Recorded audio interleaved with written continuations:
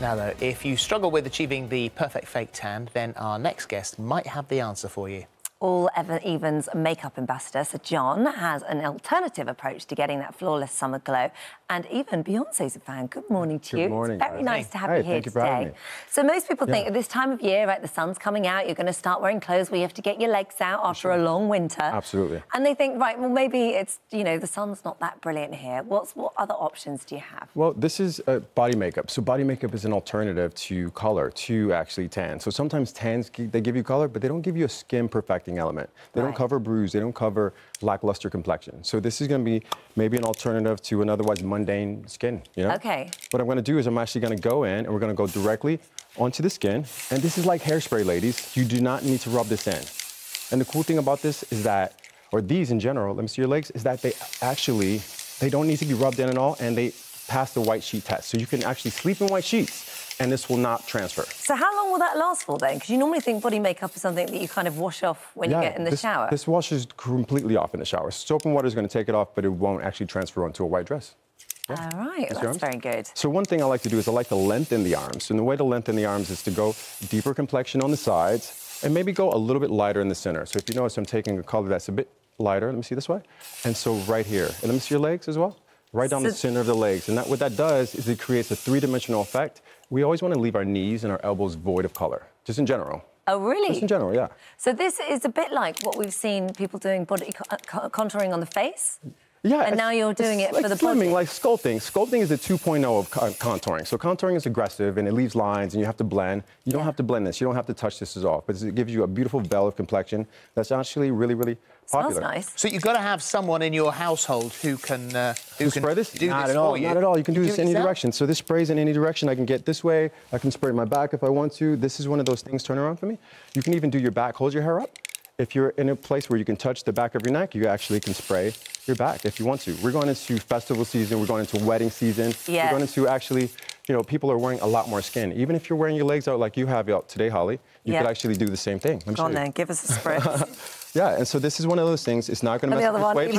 He's done this to Beyonce, so do you remember Coachella? You're not having to pay. Yes, Coachella? I've never been. Yeah, so I use body makeup on Coachella. This is one of those things. She's doing 2 hours of cardio on stage, and it didn't transfer onto So even when she's sweating up there on stage, it didn't run or anything? Didn't budge at all. At all. Wow, that is impressive. It's a win. It's a win. How do you know what colour matches for your skin then? Because you use two then, a lighter so I'm using a lighter, and this one's called Ivory. And the thing is, I'm using a lighter to go in and just give a bit of more dimension here, and then a deeper under the armpits on down. And what that does is creates quite a three-dimensional quality to the limbs. Okay.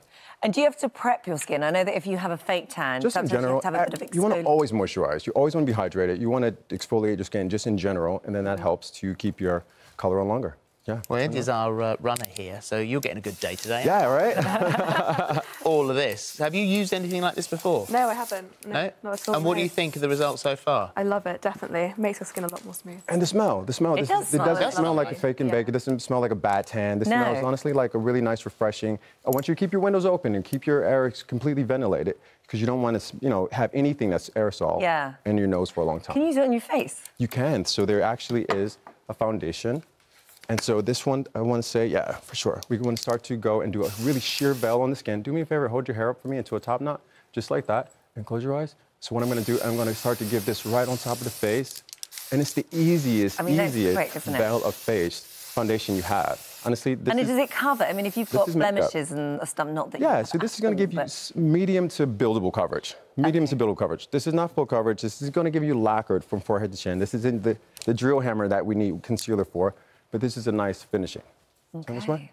And you can also go right on top of this, and don't be afraid to put it on a highlighter, put on a cream blush. You can actually do your eyeshadow after, do your mascara after, and not have a problem. And does it ever come out patchy? If it does, can you sort of It shouldn't, honestly, because you're at a distance. So if you're at a distance, you're creating an airbrush, sort of an airbrush quality to your skin, and it should never streak. It should never streak, and honestly, it should never give you fades either.